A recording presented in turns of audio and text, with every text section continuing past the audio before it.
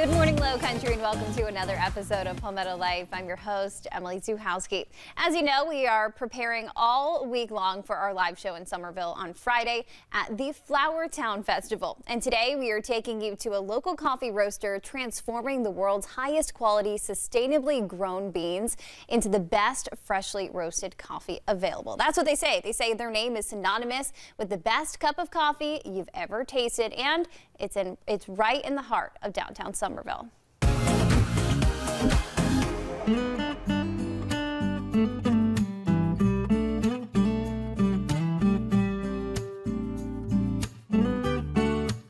Hey everyone, we're here in Somerville at Coastal Coffee Roasters, where we're learning the history behind this local coffee shop.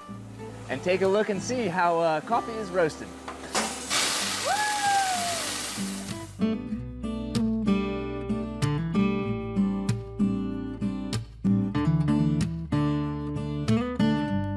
Everyone needs their morning cup of coffee, and today we're going to get ours right here in the heart of Somerville at Coastal Coffee Roasters. And today I'm here with Brad. He is the owner here, and I just want to say thank you so much for having us here. Absolutely, it's our pleasure. We are so excited. It smells amazing in here. I love the smell of coffee, and you have some yummy pastries and we're going to get into. But first, talk to me a little bit about how your business got started. We came from the New York area. I grew up in New England, and the children's mother, she was from the New York area. Decided the corporate life wasn't for us and decided to make a leap of faith. My best friend had passed away from cancer, and his widow found Somerville. So she brought us down here to show us where she was moving to, and then we just kind of made the decision to leap and moved to Somerville. We knew one person, and now you can go around the community and talk about Coastal Coffee Roasters, or myself, or any of the other family or staff that work here, and pretty much everybody knows everybody. It's basically a family here. This is a family. It is a family, and also with your workers as well. You all are very close-knit, and I love that. So let's They call me Brad Dad. Hey, that's a cool name to have. Yeah, I love it. Okay, so you'll have so much coffee here that y'all roast right here in house, right next door. We're going to get into later. Oh yeah, my son is on the other side with his team. You really have his family business going on. Yes, it's amazing. Okay, so we're going to get into that later, but first, let's talk about the different types of coffee you have. So I know there's so many, but what are some of them? So the majority of what we have behind you, displayed in the buckets below or up on top. Looks like Willy Wonka's chocolate factory. It does. It's Willy Wonka's chocolate factory for coffee. There you go. And they're sourced from all over the world. From the early days, we did have some people coming in and helping us out as to help to develop the blends, for how to do that. Everything has a story behind it. So every blend, Rachel's blend is my daughter, and Nick and Nick was by my son, roasting coffee, blending them, made a mistake, and one of our staff at the time says, "No, don't worry about it, it's all good. We'll mix it together. We'll call it Nick and Nick." So that's how Nick and Nick came about. A nation under God, indivisible, with liberty and justice for all. Thank you so much and have an amazing day. And that's what we do every day at Coffee. What makes your coffee different from other places here? I would say the love and passion that goes into it. Balzac Brothers is a 5th generation coffee importer that we established a very early relationship with. Lisa Cohen and her team of ICT, we were one of her first customers. So it's that family, that community, it's making those win-win relationships that have helped raise the bar for the quality of the coffee we got. And not only do y'all have coffee, y'all have yummy pastries as well. well. We have an in-house pastry chef who is my longest employee. So she is amazing. Kristen does an amazing job. The blueberry scones are probably one of the most famous things we have. Then we also have the strawberry cream cheese muffins. We have coffee cakes. Everybody has their little piece. The whoopie pie, I came from the Northeast. It had to have a whoopie pie. Once she developed it, people will come here to have it.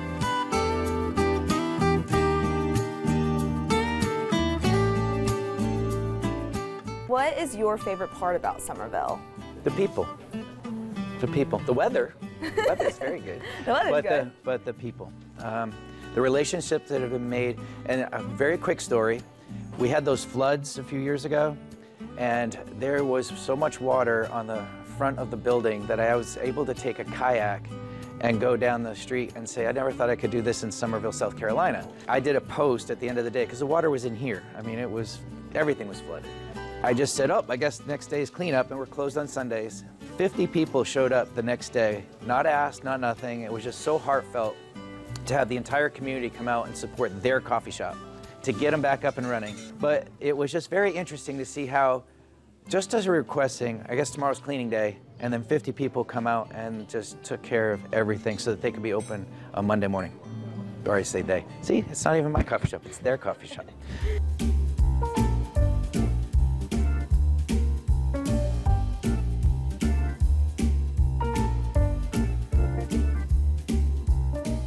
All right, so we came right next door from the cafe, and we are now here in their beautiful warehouse where all the magic happens. I'm here with Richard. He is the director of coffee, and Richard makes it all happen, right? Heck yeah. I love it. Okay, so right next to us, we have this beautiful machine. So talk to me about kind of how the roasting of coffee goes. Yeah, so we have our beans right here in the drum section of the roaster. And actually there was first crack right there. So that indicates like the last stage of the roasting process. It's heated on both sides by ceramic plates. And it's tumbling around. We have a little trier wand right here. So you can look at the beans. You know, typically come in nice and early and fire up this bad boy and get it nice and hot. And then batch after batch, just cranking them out, doing orders and stuff for our wholesale clients. And you know, the cafe uses a lot of coffee too, so making sure that's stocked. Yeah. We ship coffee all over the country, so we also go into the UPS store and mailing out stuff. Last year we shipped to all 50 states. You want to get ready to open it? Yep. I'll give you a countdown. 3, 2, 1, go!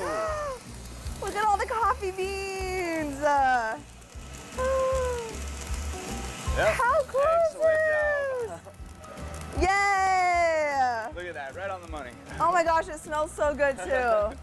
I love it. Okay. So that noise you're hearing, that's second crack. That's the one of the last things you do for this coffee. Yeah. So right as it hits that second crack, that's when we're dropping it.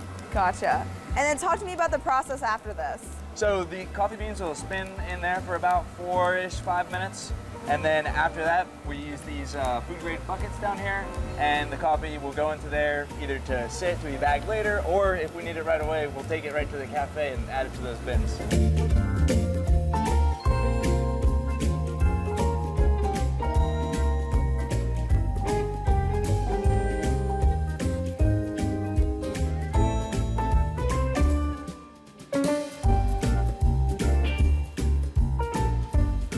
So come get some delicious pastries or a fresh brewed coffee here at Coastal Coffee Roasters, and you can also get a free sticker of the owner, Brad.